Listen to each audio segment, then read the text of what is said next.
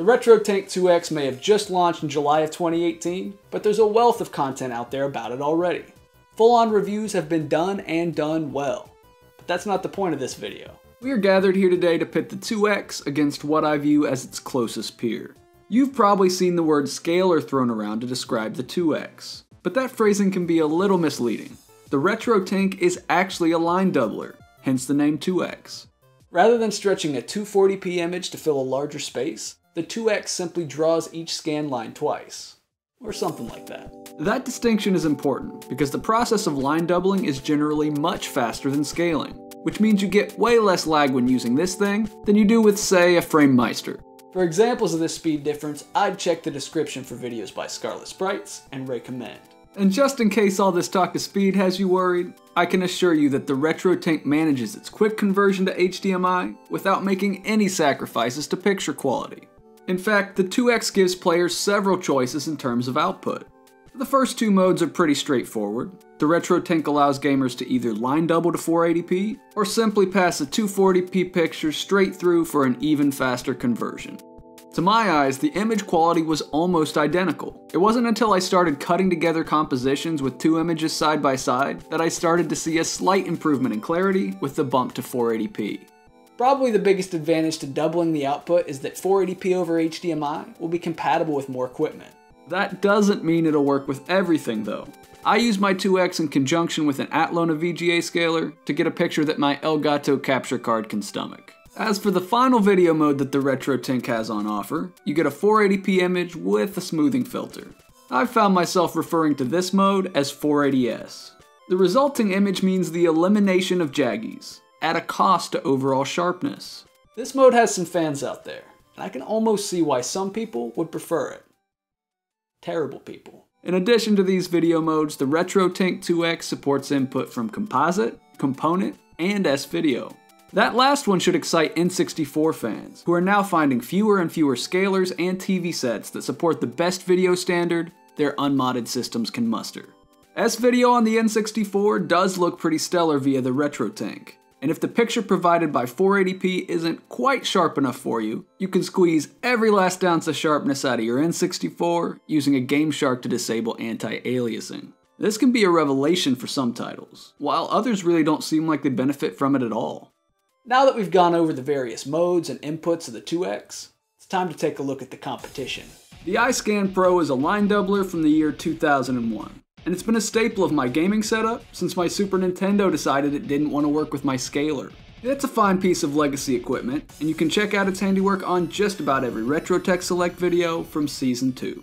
The iScan Pro is not without its drawbacks though, and it's through these flaws that we can see what a blessing the 2X can be to a retro setup. First and foremost, as serviceable as the iScan is, it's still a device from the early aughts. Technology has come a long way in that time, and you need look no further than size to see the difference. These are comparable devices, and the 2X leaves a much smaller footprint.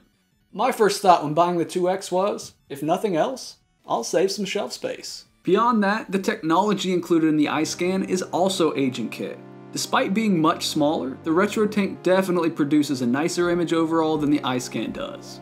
It doesn't have nearly as much control over the image as the iScan affords. Just look at all those knobs and dials. But both the 240 and 480p settings are genuinely sharper than the iScan.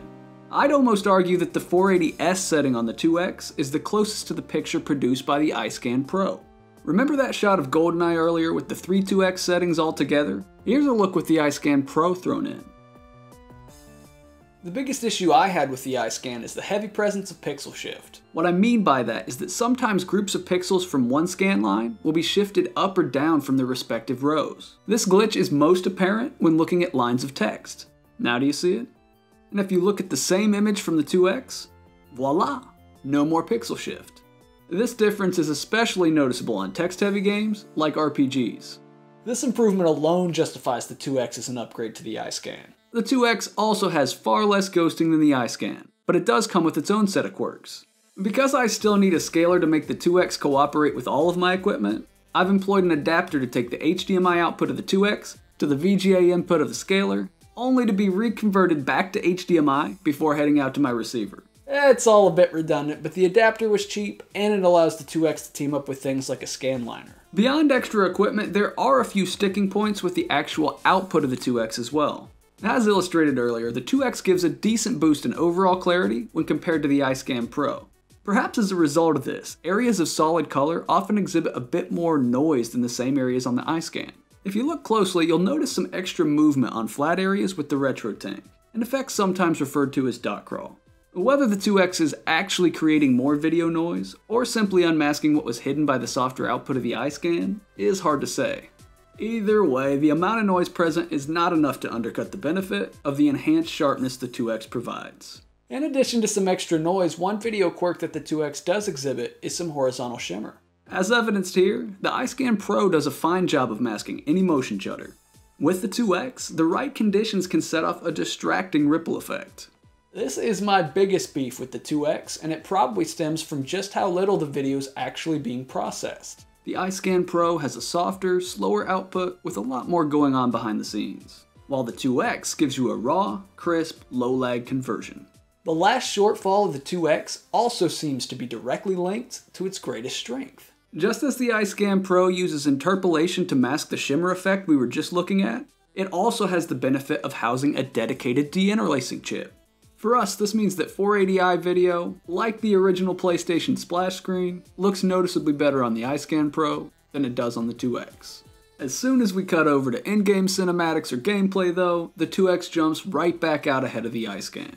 And that brings us to the crux of this showdown. The strength of the 2X, what makes it so fast and clean, is that it's a very simple device. It takes 240p and doubles it to 480p, without all the bells and whistles. Not only will it soon be more readily available than the iScan Pro, but it beats it on the fronts that matter most to gamers. By sacrificing some quality on 480i and putting up with a bit of extra shimmer, the 2X provides you with a sharper, lower latency image that shows less ghosting and eliminates pixel shift, and it does all of this in a package that's about a quarter of the size. If you don't have a line doubler already, I recommend picking up the 2X without hesitation. Even if you already have an older device like the iScan Pro, there are definitely some compelling reasons to think about upgrading. As always, thanks for watching, and I'll see you all on the next RetroTech Select.